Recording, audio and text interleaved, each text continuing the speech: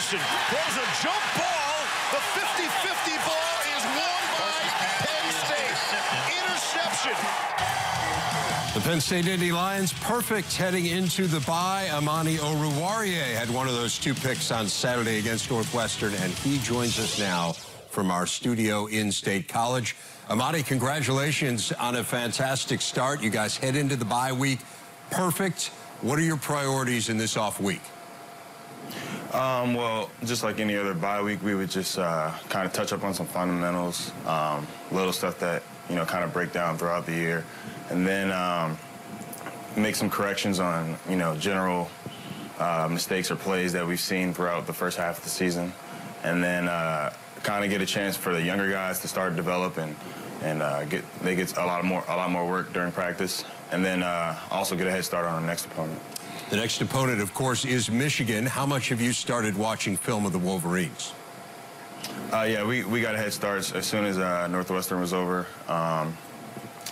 We started watching some of the routes, some of their schemes, and but we're just kind of easing our way into it. And then by next week, we should have a good grasp of what they're doing.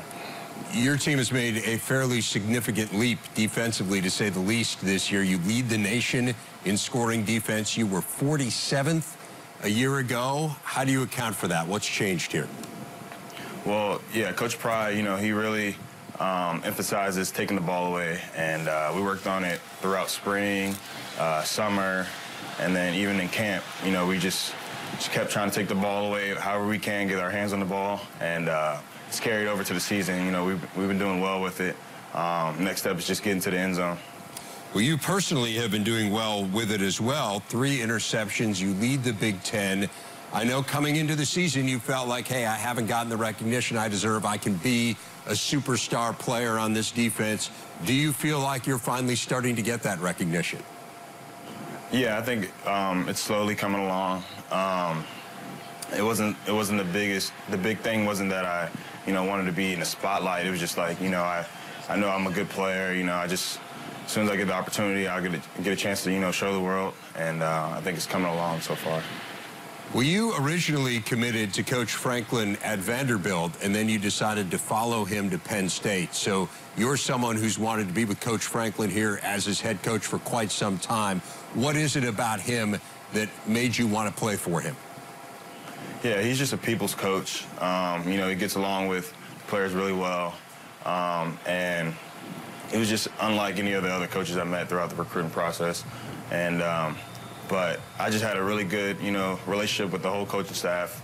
And then other than that, it was just the guys. When I came up here, I just, even when I came up here on my visit, just meeting those guys, just great quality guys, those are guys you want to surround yourself with. And the coaches have the best interest in heart for us as well.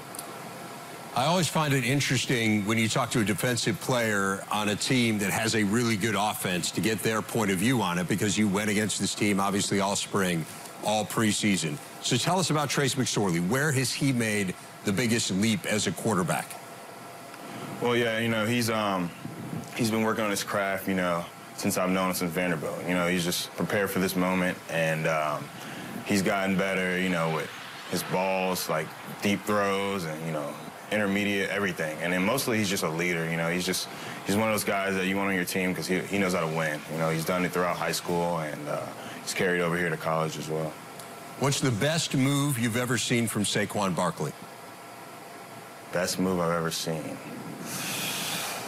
I would say recently that in the Iowa game when he came up on the sideline and kind of, stopped his momentum completely and then kept going. It was just like, it's hard for a guy that's, 230 pounds to just change gears like that, but, he finds a way to do it.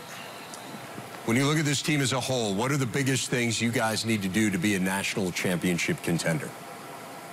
Well, we just can't really let, the press get to us. We kind of just got to take it one game at a time, like Coach Franklin always talks about, and just work on our craft, study our opponent, and keep playing with confidence. A team with confidence is, very dangerous, and I think we're playing with confidence right now.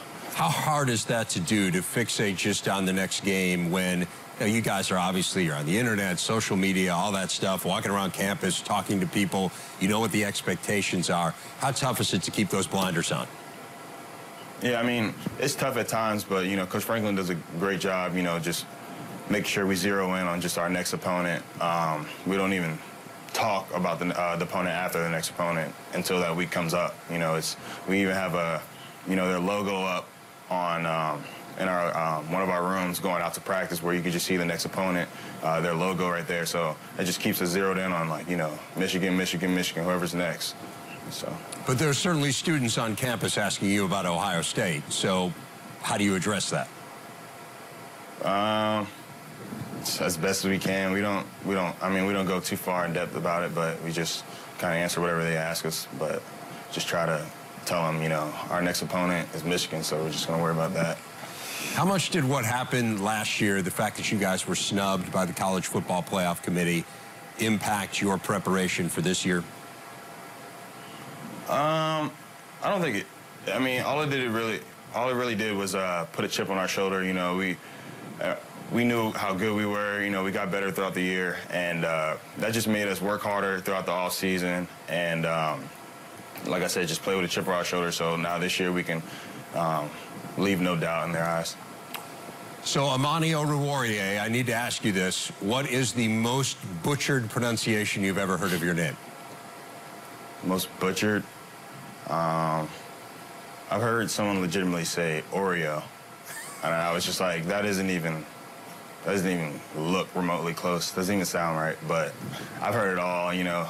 Those icebreakers on the first day of school when you have to say your name, those were the worst. But people are learning it a little bit better now.